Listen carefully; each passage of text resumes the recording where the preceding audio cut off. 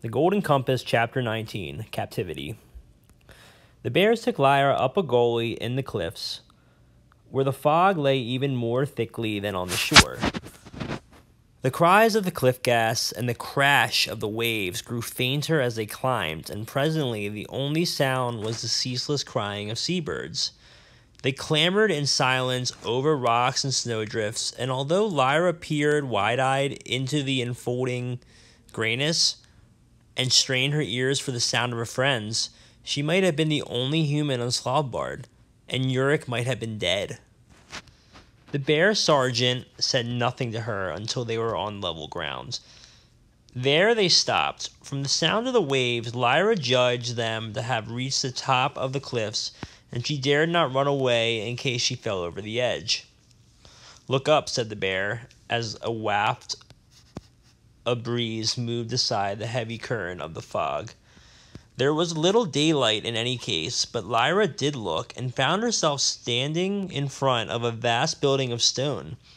It was as tall, at least, as the highest part of Jordan College, but much more massive, and carved all over with representations of warfare, showing bears victorious and Skraeling surrendering, showing Tartars chained and slaving in the fire mines, showing Zeppelins flying from all parts of the world, bearing gifts and tributes to the king of the bears, Urfor Arachnicen. At least, that was what the bear sergeant told her the carving showed. She had to take his word for it, because every projection and ledge on the deeply sculpted facade was occupied by gannets and squaws, which called and shrieked and wheeled constantly around overhead, and whose droppings had coated every part of the building with thick smears of dirty white. Ew. The bears seemed not to see the mess, however, and they led the way in through the huge arch over the icy ground that was filthy with the spatter of birds. There was a courtyard and high steps and gateways, and at every point, bears in armor challenged the incomers and were given a password. Their armor was polished and gleaming, and they all wore plumes in their helmets. Lyra couldn't help comparing every bear she saw with Yurik Bernison, and always to his advantage. He was more powerful, more graceful, and his armor was real armor, rust-colored, blood-stained, dented with combat, not elegant, enameled, and decorative like most of what she saw around her now. As they went further in, the temperature rose, and so did something else. The smell in Urfor's palace was repulsive. It was bad. Rancid, seal fat, dung, blood, refuse of every sort. Lyra pushed back her hood to be cooler, but she couldn't help wrinkling her nose. She hoped bears couldn't read human expressions. There were iron brackets every few yards, holding blubber lamps, and in their flaring shadows it wasn't always easy to see where she was treading either. Finally, they stopped outside a heavy door of iron. A guard bear pulled back a massive bolt, and the sergeant suddenly swung his paw at Lyra, knocking her head over heels through the doorway. Before she could scramble up, she heard the doors being bolted behind her. It was profoundly dark, but Pantalaimon became a firefly and shed tiny glow around them. They were in a narrow cell where the walls dripped with damp, and there was one stone bench for furniture. In the farthest corner there was a heap of rags she took for bedding, and that was all she could see. Lyra sat down with Pantalaimon on her shoulder and felt in her clothes for the owl thermometer. "It certainly had a lot of banging about, Pan," she whispered. "I hope it still works." Pantalaimon flew down to her wrists and sat there glowing while Lyra composed her mind. With a part of her, she found it remarkable that she could sit here in terrible danger and yet sink into the calm she needed to read the owl thermometer. And yet it was so much a part of her now that the most complicated questions sorted themselves out into their constituent symbols as naturally as her muscles moved her limbs. She hardly had to think about them. She turned the hands and thought the question, "Where is Yurik?" The answer came at once. A day's journey away, carried there by balloon after your crash, but hurrying this way. And Roger with Yurik. So right now she is talking to the owl thermometer and it's answering her questions. What will Yurik do? He intends to break into the palace and rescue you in the face of all the difficulties. She put the owl thermometer away, even more anxious than before. They won't let him, will they? She said to Pantaleimon. There's too many of them. I wish I was a witch, Pan. Then you could go off and find him and take messages and all. And we could make a proper plan. Then she had the fright of her life. A man's voice spoke in the darkness a few feet away and said, "Who are you?" She leaped up with a cry of alarm. Pantaleimon became a bat at once, shrieking, and flew around her head as she backed against the wall. "Eh," said the man again. "Who is that? Speak up, speak up." Be a firefly again, Pan," she said shakily, "but don't go too close." The little wavering point of light danced through the air and fluttered around the head of the speaker, and it hadn't been a heap of rags after all.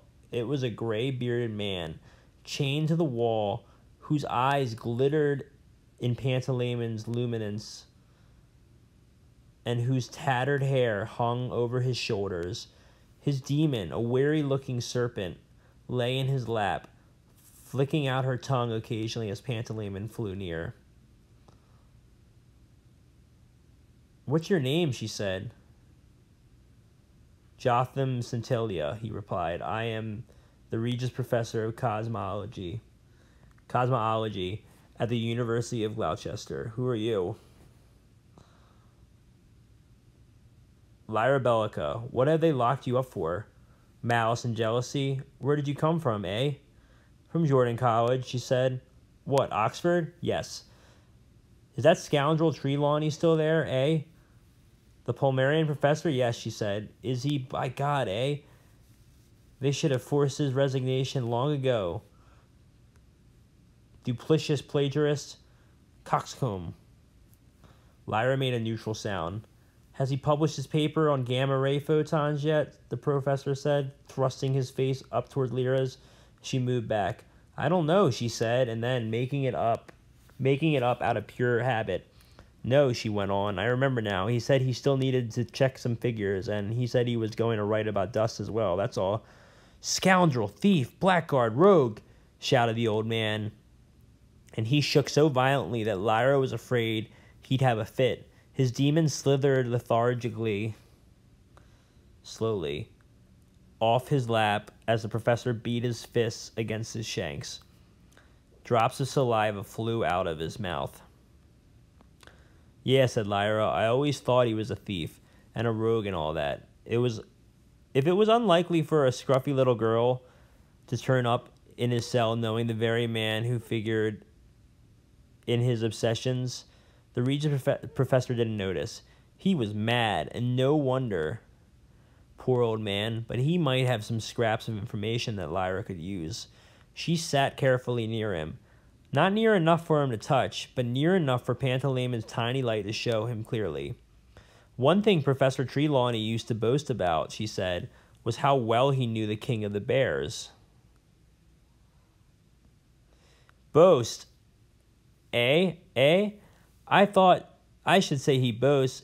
He's nothing but a popinjay and a pirate, not a scrap of original research in his name. Everything filched from better men." "Yeah, that's right," said Lyra earnestly. "And when he does do something of his own, he gets it wrong." Yes, absolutely. No talent, no imagination, a fraud from top to bottom." "I mean, for example," said Lyra, "I bet you know more about the bears than he does, for a start." "Bears," said the old man. "Ha! I could write a treatise on them. That's why they shut me away, you know." "Why's that?" "I know too much about them, and they daren't kill me. They daren't do it, much as they'd like to. I know, you see, I have friends. Yes, powerful friends." "Yeah," said Lyra, "and I bet you'd be a wonderful teacher," she went on, "being as you got so much knowledge and experience." Even in the depths of his madness, a little common sense still flickered, and he looked at her sharply. almost as if he suspected her of sarcasm. But she had been dealing with suspicious and cranky scholars all her life, and she gazed back with such bland admiration that he was soothed. Teacher, he said. Teacher, yes, I could teach. Give me the right pupil, and I will light a fire in his mind. Because your knowledge ought not to just vanish, Lyra said encouragingly. It ought to be passed on, so people remember you. Yes, he said, nodding seriously. That's very perceptive of you, child. What is your name? Lyra, she told him again. Could you teach me about the bears? The bears, he said doubtfully. I'd really like to know about cosmology and dust and all, but I'm not clever enough for that. You need really clever students for that, but I could learn about the bears. You could teach me about them, all right, and we could sort of practice on that and work up to dust maybe. He nodded again. Yes, he said, yes, I believe you're right. There's a correspondence between the microcosm and the macrocosm. The stars are alive, child. Did you know that? Everything out there is alive, and there are grand purposes abroad. The universe is full of intentions. You know, everything happens for a purpose. Your purpose is to remind me of that. Good, good. In my despair, I had forgotten. Good, excellent, my child. So, you have seen the king? Iorfor Raknison? Oh, yes. I came here at his invitation, you know. He intended to set up a university. He was going to make me vice-chancellor. That would be one in the eye for the Royal Arctic Institute, eh? And the scoundrel Trelawney, ha! What happened? I was betrayed by lesser men. Trelawney among them, of course. He was here, you know, on Slobbard, spread lies and calumny about my qualifications. Calumny, slander. Who was it discovered the final proof of the Barnard-Stokes hypothesis, eh? Yes, Santelia, that's who. Trelawney couldn't take it.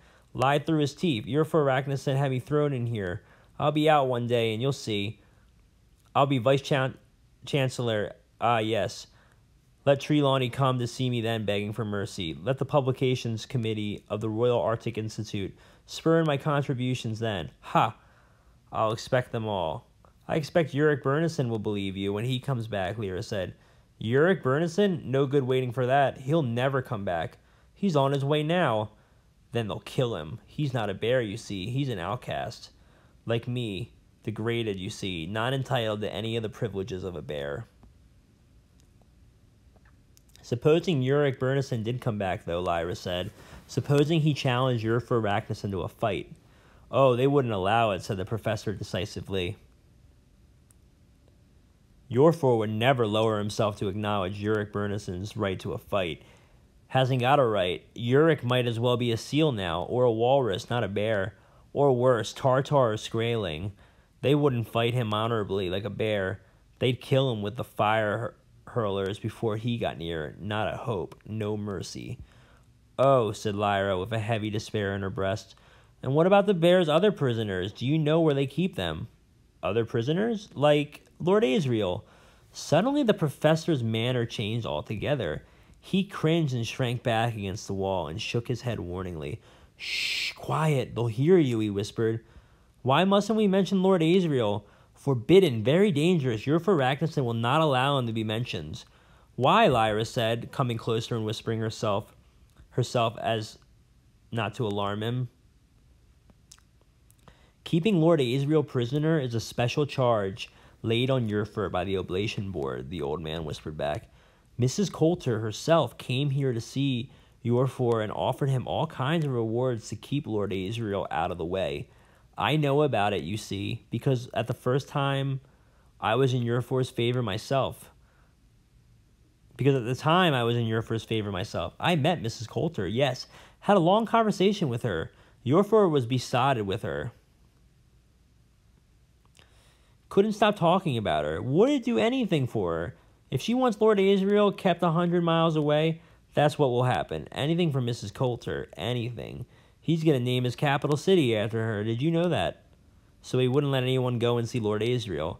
No, never. But he's afraid of Lord Asriel too, you know. Iorfor is playing a difficult game, but he's clever. He's done what they both want. He's kept Lord Asriel isolated to please Mrs. Coulter, and he let Lord Asriel have all the equipment he wants to please him. Can't last, this equilibrium. Unstable, pleasing both sides, eh? The wave function of the situation is going to collapse quite soon. I have it on good authority. Really, said Lyra, her mind elsewhere, furiously thinking about what he just said. Yes, my demon's tongue can taste probability, you know. Chance. Yes, mine too. When do they feed us, Professor? Feed us. They must put some food in sometime, else we'd starve. And there's bones on the floor. I expect they're seal bones, aren't they? Seal, I don't know, it might be. Lyra got up and felt her way to the door. There was no handle, naturally, and no keyhole, and it fitted so closely to the top and bottom that no light showed. She pressed her ear to it, but heard nothing. Behind her, the old man was muttering to himself. She heard his chain rattle as he turned over warily and lay the other way, and presently he began to snore. She felt her way back to the bench. Pantaleimon, tired of putting out light, had become a bat, which was all very well for him. He fluttered around, squeaking quietly while Lyra sat and chewed a fingernail. Quite suddenly, with no warning at all, she remembered what it was that she'd heard the Pelmarian professor saying in the retiring room all that time ago in Chapter 1. Something had been nagging at her ever since Ulrich Bernison had first mentioned Urfer's name. And now it came back. What Urfer Ragnarsson wanted more than anything else, Professor Trelawney had said, was a demon. Of course, she hadn't understood what he meant. He'd spoken of Pandrebjorn instead of using the English word, so she didn't know he was talking about bears, and she had no idea that Urfer Ragnarsson wasn't a man, and a man would have had a demon anyway, so it hadn't made sense. But now it was plain. Everything she'd heard about the Bear King added up. The mighty Urfer Ragnarsson wanted nothing more than to be a human being with a demon of his own. And as she thought that, a plan came to her, a way of making Urfer Ragnarsson do what he would normally never have done, a way of restoring Ulrich Bernison to the rightful throne, a way, finally, of getting to the place where they had put Lord Asriel and taking him the owl thermometer. The idea hovered and shimmered delicately, like a soap bubble, and she dared not even look at it directly in case it burst. But she was familiar with the way of ideas, and she let it shimmer, looking away, thinking about something else.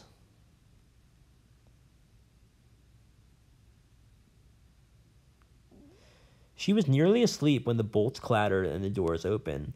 Light spilled in, and she was on her feet at once, Pantaleimon hidden swiftly in her pocket. As soon as the bear guard bent his head to lift the haunch of seal meat and throw it in, she was at his side, saying, "Take me to Urfer Ragnarsson. You'll be in trouble if you don't. It's very urgent." He dropped the meat from his jaws and looked up. It wasn't easy to read Bear's expressions, but he looked angry. "It's about Ulrich Bernison," She said quickly. "I know something about him, and the king needs to know." "Tell me what it is, and I'll pass the message on," said the bear. "That wouldn't be right, not for someone else to know before the king does." She said, "I'm sorry, I don't mean to be rude, but you see, it's the rule that the king has to know things first." Perhaps he was slow-witted. At any rate, he paused and then threw the meat into the cell before saying, "Very well, you come with me." He led her out into the open air, for which she was grateful. The fog had lifted, and there were stars glittering above the high-walled courtyard. The guard conferred with another bear, who came to speak to her. "You cannot see Urfer Ragnarsson when you please," he said. "You have to wait till he wants to see you."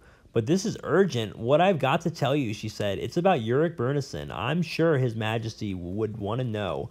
But all the same, I can't tell it to anyone else. Don't you see? It wouldn't be polite. He'd be ever so cross. He'd be angry if he knew if we hadn't been polite." This seemed to carry some weight, or else to mystify the bear sufficiently to make him pause. Lyra was sure her interpretation of things was right. Ulrich Ragnarsson was introducing so many new ways that none of the bears were certain yet how to behave, and she could exploit this uncertainty in order to go to Urfer. So that bear retreated to consult the bear above him, and before long, Lyra was ushered inside the palace again, but into the state quarters this time. It was no cleaner here, and in fact, the air was even harder to breathe than in the cell, because all the natural stinks had been overlaid by a heavy layer of cloying perfume. She was made to wait in a corridor, then in an anteroom, then outside a large door, while bears discussed and argued and scurried back and forth, and she had time to look around at the preposterous decoration. The walls were rich with gilt plasterwork, some of which was already peeling off or crumbling with damp, and the floored carpets were trodden with filth.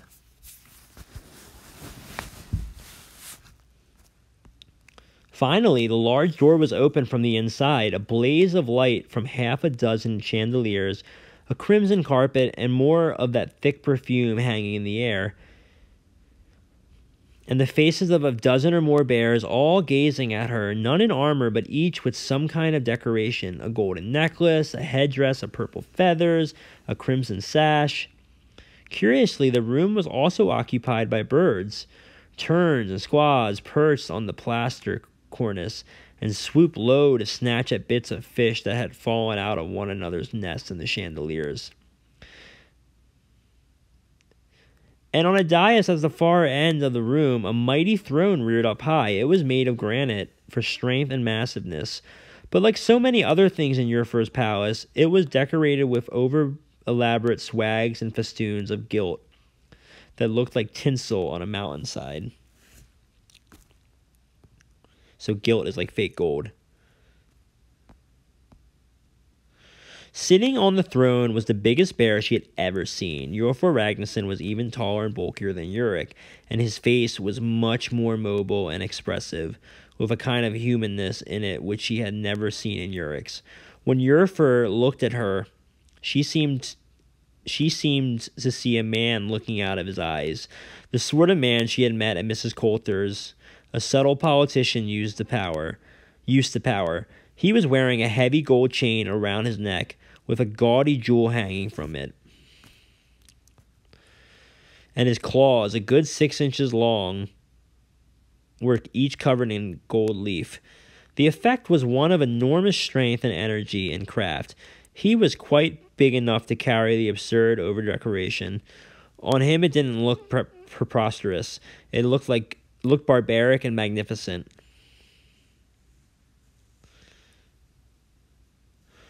She quailed. Suddenly her idea seemed too feeble for words. But she moved a little closer because she had to, and then she saw that Urfer was holding something on his knee, as a human might let a cat sit there, or a demon. It was a big stuffed doll, a mannequin with a vacant, stupid human face. It was dressed as Mrs. Coulter would dress, and it had a sort of rough resemblance to her. He was pretending he had a demon. Then she knew she was safe. She moved up close to the throne and bowed very low, with Pantalaimon keeping quiet and still in her pocket. "Our greetings to you, great king," she said quietly, "or I mean my greetings, not his." "Not whose," she said, and his voice was lighter than she had thought it would be, but full of expressive tones and subtleties. When he spoke, he waved the paw in front of his mouth to dislodge the flies that clustered there.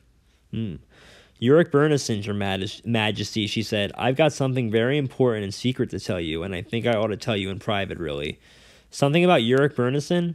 She came close to him, stepping carefully over the bird-spattered floor, and brushed away the flies buzzing at her face. "Something about demons," she said, so that only he could hear. His expression changed. She couldn't read what it was saying, but there was no doubt that he was powerfully interested. Suddenly, he lumbered forward off the throne, making her skip aside, and roared an order to the other bears. They all bowed their heads and backed out towards the door. The birds, which had risen in a flurry at his roar, squawked and swooped around overhead before settling again in their nests. When the throne room was empty but for Iorfor Ragnarsson and Lyra, he turned to her eagerly. "Well," he said, "tell me who you are. What is this about demons?" I am a demon, your majesty, she said. He stopped still. Whose? He said. Uric Bernisson's, was her answer. What is she up to?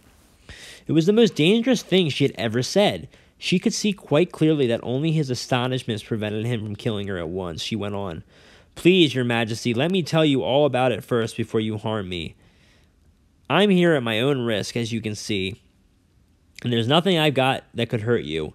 In fact, I want to help you. That's why I've come. Uric Bernison was the first bear to get a demon, but it should have been you. I would much rather be your demon than his. That's why I came. How? He said breathlessly. How has a bear got a demon? And why him? And how are you so far from him? The flies left his mouth like tiny words.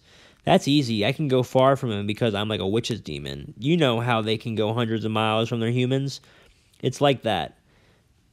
And as for how he got me, it was at Bolvangar. You've heard of Bolvangar, because Mrs. Coulter must have told you about it. But she probably didn't tell you everything they were doing there. Cutting, he said. Yes, cutting. That's part of it. Intercision. But they're doing all kinds of other things too, like making artificial demons and experimenting on animals. When Uric Bernison heard about it, he offered himself for an experiment to see if they could make a demon for him. And they did. It was me. My name is Lyra. Just like when people have demons, they're animal forms. So when a bear has a demon, it'll be human. And I'm his demon. I can see into his mind and know exactly what he's doing and where he is. And where is he now?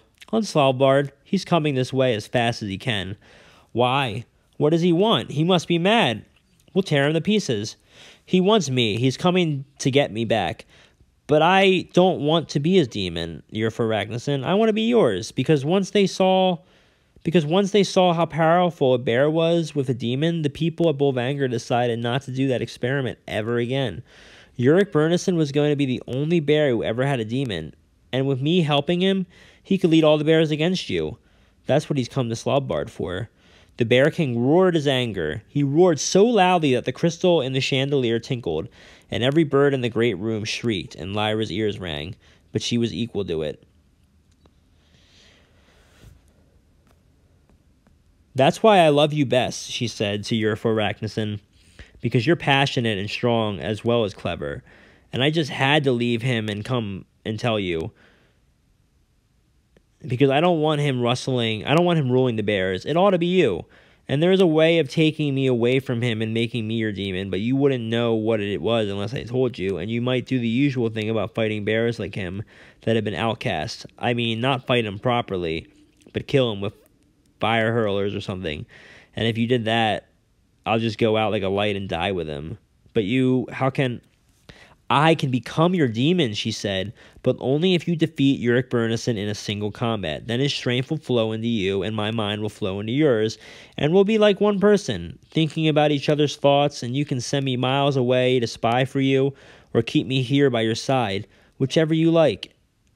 And I'd help you lead the bears to capture Bolvangar, if you like, and make them create more demons for your favorite bears. Or if you'd rather be the only bear of a demon, you could destroy Bolvangar forever.